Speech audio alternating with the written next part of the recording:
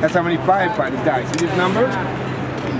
That's how many places you see. In one day on 9/11. See, I like when they do their math. He's paying attention. Yeah, count them, brother. Count them. They were doing their job. My name is John Roland. I give an education on the devastation of 9/11. I look for those who come here have no idea what they're looking at. I give a personal tour without a charge, and I try to educate people on what they want to know. You know, the questions they want to ask. Never any building there ever.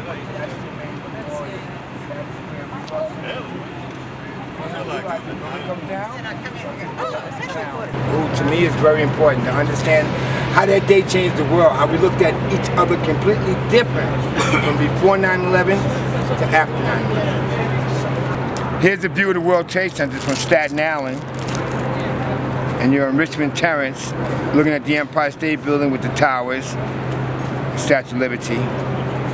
Here it is on 9/11 with the Statue of Liberty, how dark the sky was from the debris.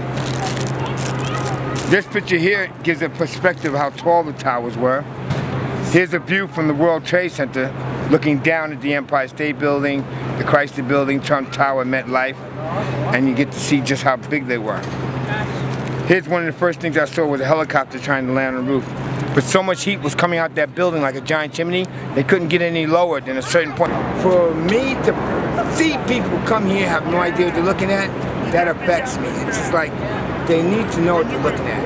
I really feel obligated to teach those who need to know what they're looking at. It's just one of like, why don't you even ask yourself, why are you here? What's going on? What happened that day that changed the whole world? Yeah, I feel obligated to teach people to know what used to be here.